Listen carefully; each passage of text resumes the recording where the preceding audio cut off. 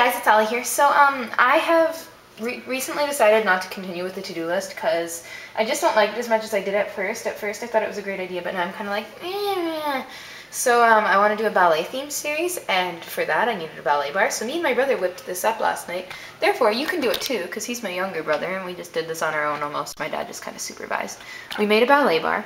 But before I show you the ballet bar, I just want to ask if anybody has like an American Girl doll table set or something, you know, preferably historical, but whatever you have, like a table and chairs, feel free to contact me about it because I'd like to buy one, and I think I might have found one on AG Playthings, but I don't know, the person hasn't contacted me back and stuff, so I'm just looking around. So if you have a table set you'd like to sell, let me know and I will see. And or even trade or something, because I might trade away some of my doll clothes. I haven't decided yet. Clearing out to get new things, I guess. But now for the ballet bar. So, as you can see, the dolls are wearing mostly ballet stuff, except I lost the ballet shoe. And I'm so sad, but I might buy one back from my neighbor for like 25 cents, I don't know. Or from Cassie or something, but so yeah, let me show you the bar. Oh, this is one of the ballet studios. I'm gonna have more than one. This is like the big window one.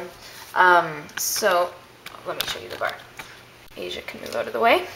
So all it is a doweling tube, which is the round thing. Oh, there we go, right here. And I found all this stuff in my garage too. So this basically was free, and I just kind of decided to make it yesterday, and then I just kind of did.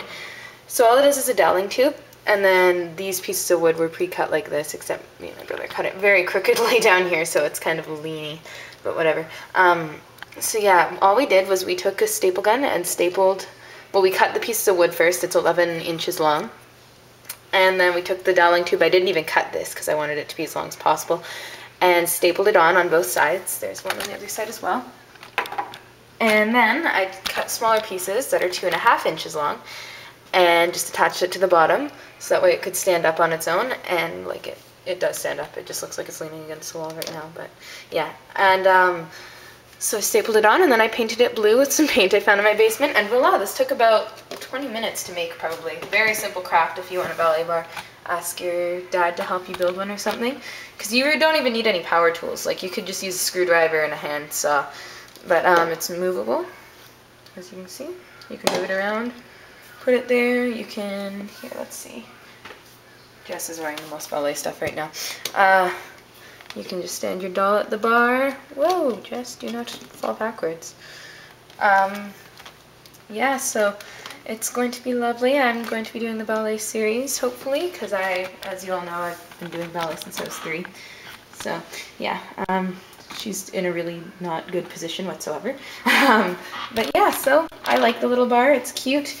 I could make another one really simple and easy, so I just wanted to show you where I got that. Okay.